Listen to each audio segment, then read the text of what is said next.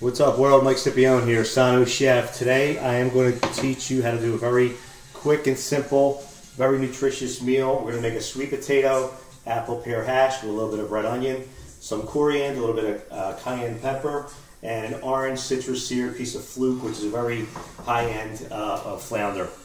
So we're going to start with 2 tablespoons of olive oil in a pan, and you're going to add in, scorching pan, your already pre-diced sweet potato. Let that sweet potato go for a little bit. Just going to hit it with some salt and pepper, kosher salt, black pepper, and just let it sit. Maybe toss it around to coat everything with the oil, and just let it sit there a minute. Next thing we're going to do is dice our red onion. And now I'm starting out with sweet potatoes. Cruciferous vegetable, also known as a loofah carbohydrate. Loofah carbs basically do the same thing that a loofah does, but only on the inside of your body. It's basically going to scrub the inside of your arteries, the fiber from it, and help lower cholesterol. It's a great low glycemic carb, and I suggest you add it to your diet if you can, as opposed to white potatoes, which you're not going to go wrong with that either. But sweet potatoes, probably a little bit better for blood sugar levels, keeping them low. Next thing we're going to do is take 1 red apple. You're going to slice around the core. And we're going to do another fine dice on that too. And now the red apple, we're going to add that. Different flavor, different way to go with the fruit. And you don't want to put that in the beginning, because this is where your crunch and your texture is going to come from. So we're going to stick this in maybe the last 2 minutes of the cooking or so. And then we'll do the same with the pear. I'm only going to use a half an apple because I'm actually only making 1 serving here. And then the same thing with the pear. And I'm using a Bosc pear. It's going to stand up a little bit better to the heat. It's not going to get as mushy as traditional pear would. I like leaving the skin on for the extra added fiber and a little bit of texture contrast. And again, that's going to go in right at the end. All right, while the sweet potatoes are going, you're going to finish this up. And I'm going to teach you how to season the fish. Really quick and simple way to do it. Again, we're keeping everything very low fat, very healthy. And of course, you know what they say, you want to get lean.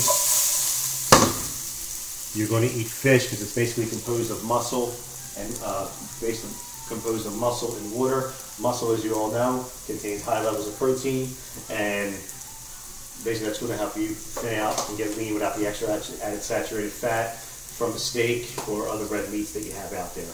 Okay, so that's done right there. Potatoes are going. They're getting a little bit crisp already, so you always want to add the onion in second. If you're going to put your onions in first or any of your aromatics, what's going to happen, they contain a lot of water. You're not going to get a crisp sear on any of your potatoes or anything that you're trying to actually, get hot or get it crispy. On my second burner, I'm going to put another pan, and we're going to start with the orange zest. As you know, I'm very big on orange zest. Helps lower cholesterol. Any type of citrus zest has the same effect. I have statin drugs out there. Maybe some, maybe a little bit less than others, but pretty much equivalent. Great thing to use to get flavor without the bitterness from any type of citrus fruit. And you're going to zest that right over the Fluke.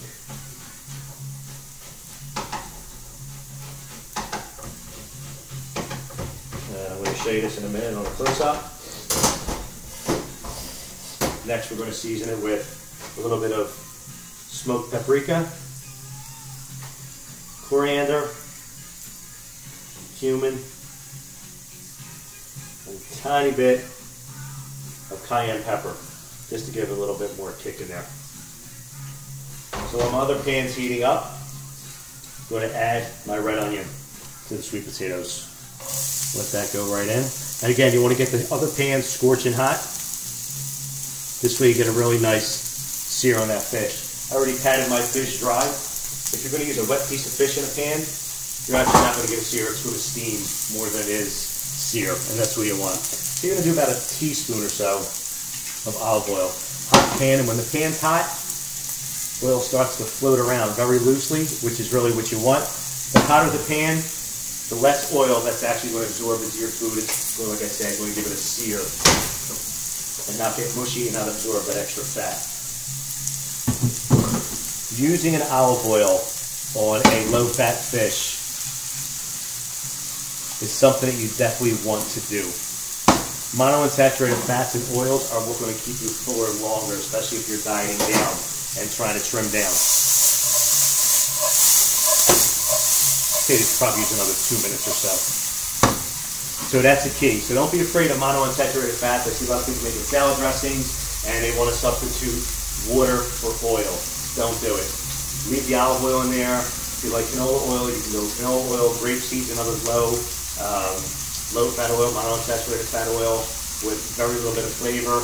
It's not actually going to ruin what you're trying to do. Is overpowering is olive oil. Sometimes olive oil is a little overpowering depending on the type of dressing that you're trying to make. All right, potatoes look like they're coming down already. And what I like to do next with the potatoes, since they're starting to move, I like to put a little bit of rubbed sage in there. And I also like to repeat flavors. So we're going to go right into the potatoes with some orange zest as well. And really kick that flavor profile up. And you want to repeat flavors and actually maybe throw a different one in there, a different kind of spice, just to change the palate so everything's not so one note. That's why I added the cayenne pepper over the fish. And another thing I'm going to do is just add a little bit of coriander there. It's earthy, it's citrusy. Let that go right in there along with the sage. Potatoes are already pretty much cooked. You're going to go add your fruit now.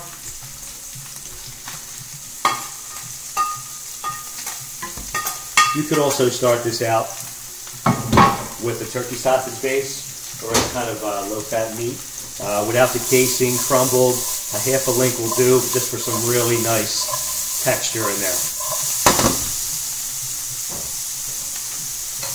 Now the fish is starting to get opaque around the outsides. I like to really get a crispness on the first side of the fish.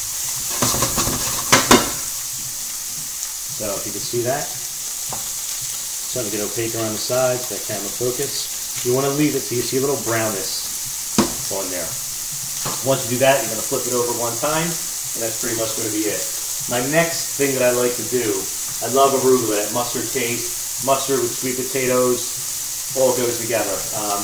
Most of the time you do an arugula salad that has pears or apples in there. Arugula has basically the same benefits as Brussels sprouts, broccoli, and the very famous kale. It's very high in dietary nitrates, also referred to as a Mizuno green, a rocket green. And when you have a diet that's high in a food that is high in dietary nitrates, it's going to help lower blood pressure. You're going to consume less oxygen during exercise and actually going to help you increase your endurance. So I like to just wilt those right in for some texture. Just toss them around. Really more so going to wilt than anything. And a lot of times to make a sauce, most people like adding vinegar and things like that. I'm going to do glaze with actually orange juice and toss those potatoes around a little bit more. My fish is pretty much ready to be flipped.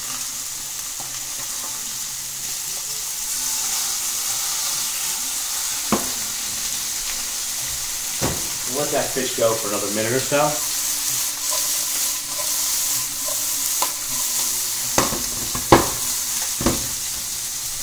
Greens are almost coming down. Sweet potatoes are already cooked.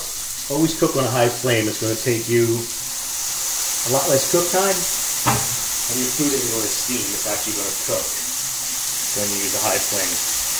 Just going to take these potatoes down a little bit, make them a little bit sweeter.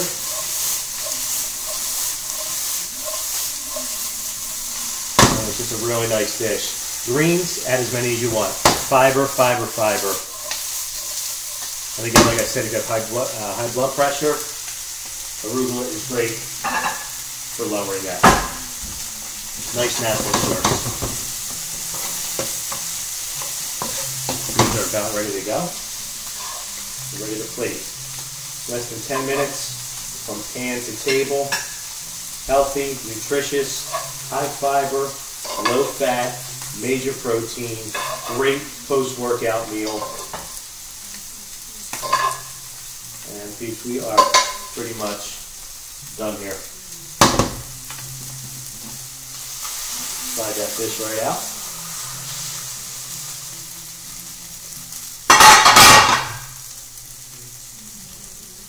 And there's your 10-minute meal. Just get the camera over the top a little bit more so you get a better picture of it. Very nutritious, healthy. You're going to find it has great taste. My name's Mike Scipione, Sano Chef.